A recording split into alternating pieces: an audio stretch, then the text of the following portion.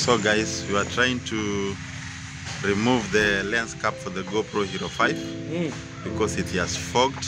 We want to show you how to do it. In the randomness of us trying to figure out how to work this front piece, we've pulled and yanked, nothing was happening. And the solution is stupidly simple.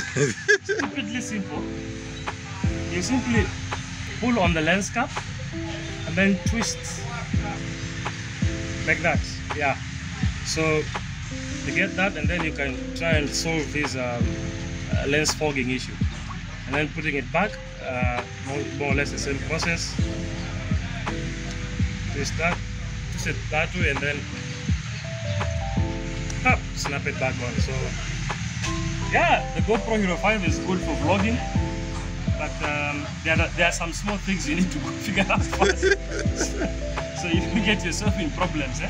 Yeah. Yeah. So now the next thing we want to figure out is how to clean get rid of all this fogging.